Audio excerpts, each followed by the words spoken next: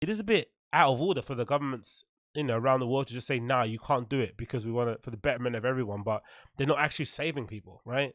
Nothing's actually changing in that regard. If anything, they've maybe improved the processes in the hospitals in terms of knowing how to deal with people who are, who do have a positive COVID test and maybe have some dire symptoms, or maybe, have some pre-existing health conditions.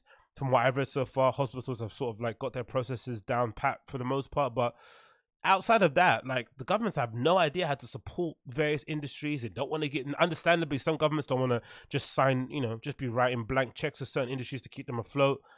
Um, Businesses are obviously crumbling. People's mental health is all declining. That there was a story of some local promoter in Manchester who recently took his own life, and they're now alluding to the fact that it might have been in part with, the state of the world, or the state of the UK at the moment now. His entire identity was wrapped up in being a promoter and, living that hedonistic nightlife world. And suddenly, for that whole entire thing to get pulled out from under your feet, and for there to be no even light at the end of the tunnel, that's the issue too for somebody who's got mental health issues already. Because I'm assuming, I don't know how that goes, but I would assume you probably had some sort of issues prior to that guy taking his life. I actually don't. Let me get his name up actually, so I don't just speak about somebody like this without putting their name up. Manchester, is it Manchester? Promoter. Is it Josh? I think it's Josh something, isn't it? Josh Wilson. Yeah, I think that's it. Josh Wilson. Yeah, so this is it, right? So this is from DJ Mag. So RIP Josh Wilson for this, because super sad as well. Oh, he's the one that did. Oh, Jesus Christ, I didn't know that. Okay, I've seen that promotion name before. I don't know how you pronounce it. Foily or Foley. Bloody hell. So it's from DJ Mag. Fundraiser launch for family of late Birmingham Folly party promoter Josh Wilson. Fundraiser has been launched for the family of late Birmingham party promoter Josh Wilson. Wilson was who founded the popular Folly Party series in 2016. Tragically took his own life last week. Wilson was an integral part of the city and wider region's club scene, with the friends sharing that he was very much a central and prominent figure in everything good happening in the scene in the past few years.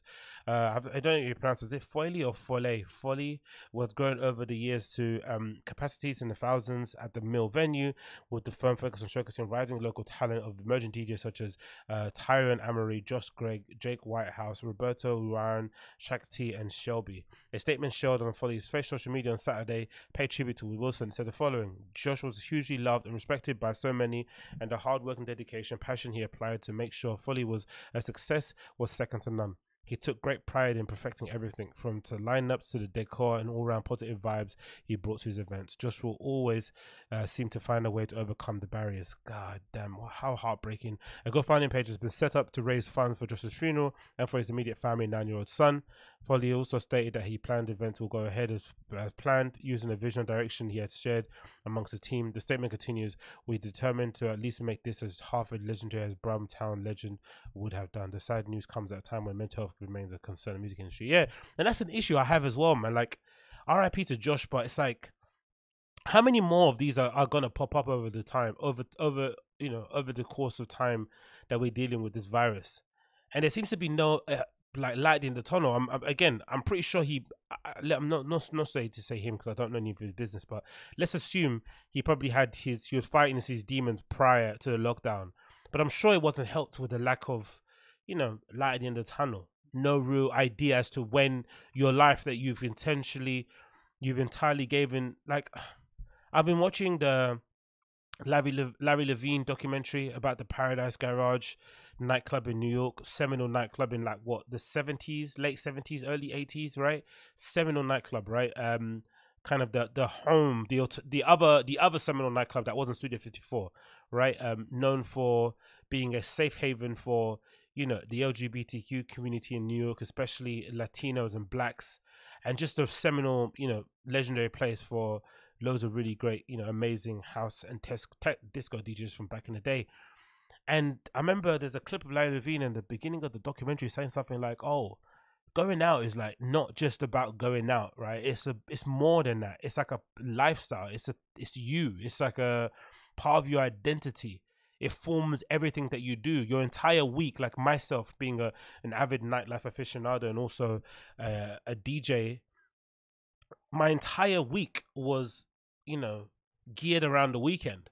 Whether it was just Watch again. This is the odd thing too. Looking back at my previous life or our previous life before COVID, even if it involved just me sitting at home watching a stream of somebody playing somewhere in their home, or it was me going out somewhere, right? Just the idea of knowing that, okay, cool, this is when you get Larry. This is when you go and meet some randoms. This is where you go see your DJ that you've always wanted to see. This is where you might see them play that tune that you always like. This is where you're gonna connect with your local community. But it was an integral part of what you did.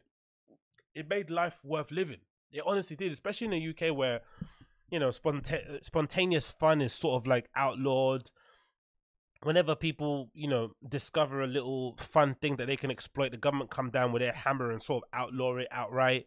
So nightclubs are the only safe haven for some of the freaks, weirdos, creatives, and eccentrics that we have in our community or in our scene or in our population. That's the only place that you have bars and nightclubs really to express yourself and live a little. That's it.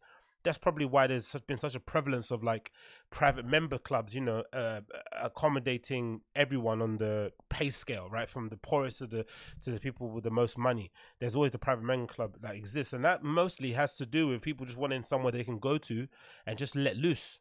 So imagine how much more for somebody as a promoter in a scene like Birmingham, which I've been to, right? It's a very small scene, right? Everyone knows each other for the most part. There's not a lot of stuff going on, but the stuff that is going on is flipping amazing.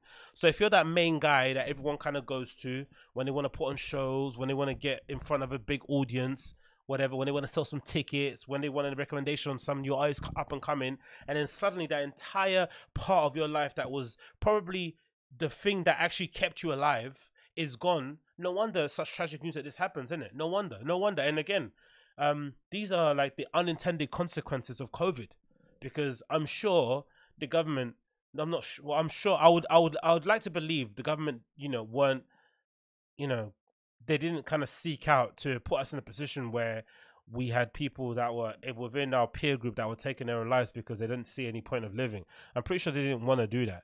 But the unfortunate thing is, because they haven't dealt with COVID in any sort of meaningful way, because they haven't looked at the evidence, because they're not doing things in an interesting way and just kind of following whatever else, they're just following whatever happened in Italy. They're just following that kind of response. Of course, that's understandable considering, how fast it spread in Italy. But now that we've got more information about what happened, the different lifestyle choices that might make certain countries more acceptable than others, and just general, differences in how we approach things, it could have been nice to just have a bespoke response to COVID in the UK. Something that kind of spoke to our inclinations. It kind of spoke to our habits. It spoke to the things that we kind of give a shit about, instead of this kind of blanket approach that it only, for the most part I've seen so far, is only affecting the people who are the most vulnerable.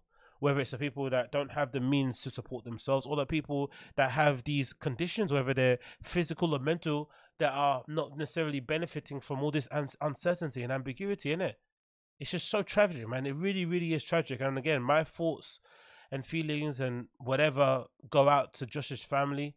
I don't even know what they could be feeling during this time, family and friends. And I don't know, I guess the only thing that I can get from this, the only silver lining, of course, they've got a GoFundMe page set up, so definitely I'll put the link of that below in the show notes. That's going to be great to make sure that the family isn't hurting, but I'm sure the local Birmingham scene will gather around and make sure his son is looked after. But I'm also certain that once things do reopen, there'll be an opportunity to celebrate his life in the best possible way and give him the send-off that he actually deserves, right? And maybe kind of use his legacy and use what he's built as an avenue to maybe speak to kids in industry, speak to people going through other things such as what he went through. Because it looks like the government don't want to do it in it and don't want to figure it out, so we're gonna have to just figure it out ourselves as a community. But yeah, R.I.P. Josh Wilson, gone but not forgotten, and hopefully his death is not in vain, man. Hopefully not.